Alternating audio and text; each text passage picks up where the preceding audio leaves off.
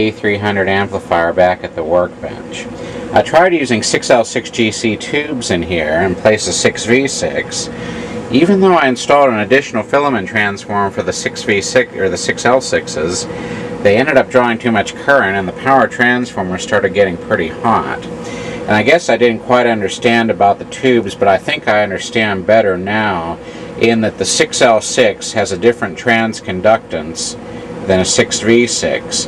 And I think what it means is that the 6L6 will draw more current at a given plate voltage than the 6V6 will. I guess it's like a different resistance to it in a way. But anyway, I learned that even though those 6L6s sounded really great and powerful, they just draw too much current for this kind of small amp. So I thought, well, I'm not going to be able to use 6L6 in here.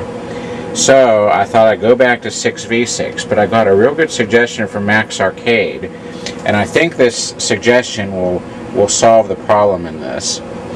That is to put a resistor in the incoming power line, the AC power line to the amp. For test purposes, I removed the fuse and put the resistor across the fuse holder terminals. Of course, we won't run it without the fuse in actual use. We'll have to splice it in there. So let's take some voltage readings. Got 6V6 tubes back in the A300. Now let's measure the voltage coming in from the power line. And the line voltage is, let's see, about 100 and it's fluctuating between 118 and 120 volts. Okay, now the amp started to warm up. So what I'm going to do is unplug it. And now we're going to measure the voltage on the other side of the resistor, the lower voltage side. Got a 25 watt 10 ohm resistor here. I'll have to do my E equals IR calculations and make sure I got enough wattage there to safely operate the resistor for the long term. But now I got the voltmeter AC on the low side of the resistor. So let's see what the voltage is now. The amp is starting to draw current, so we're getting the voltage drop. And now the voltage measured there is about 113 volts. This may seem insignificant, but it makes a big difference in the plate voltage going to the 6L6 or the 6V6 tubes. I'm going to measure plate voltage now. One is just with the fuse in, shunting out the resistor. And then I'm going to measure the plate voltage at the 6V6 tubes with the resistor in place. Now the resistor has been bypassed by putting the fuse back in. And let's measure the 6V6 plate voltage.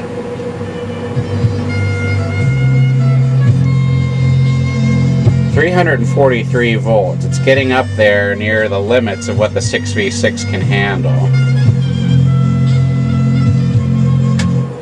Okay, now I'm going to remove the fuse so the resistor is going to go back in the circuit. And I'll check the plate voltage now. And I was kind of amazed at how this really tamed down that high plate voltage.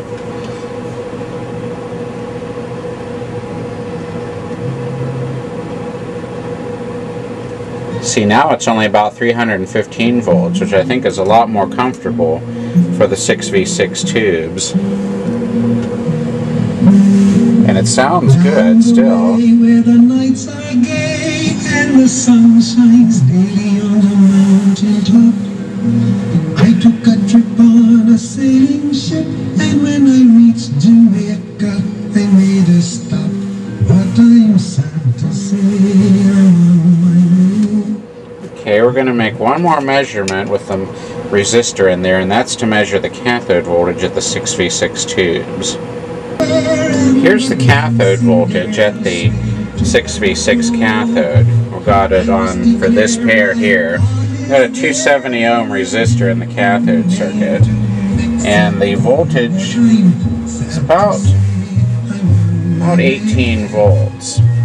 So when I calculated the current being dropped across the resistor, I think it's very similar to what was being drawn originally, or even a little bit less. So I'm thinking it's an acceptable amount for the 6V6s. And it kind of varies. I guess it varies according to the audio signal. If you put a capacitor in there, it would stay constant, but this provides additional negative feedback without the capacitor. So I'm going to test it here, but I think the resistor is going to prove the solution to keeping this amp working properly. Again, a big thanks to Maxxarcade for that suggestion. I'm going to have to take it home, and we're going to have to put this resistor in the circuit. Then we'll take it home and give it a longer term test. We're now getting a more consistent reading for that cathode voltage there. It looks like the Zenith 6V6, actually the filament pin got loose and the filament went out, so it wasn't drawing the proper amount of current. It was just drawing about half as much current because only one tube in the pair was operating. But still, I think this voltage value correlates to a good current rating being drawn on the 6V6s. Let's play another song here. I'll do the test song we did earlier on it.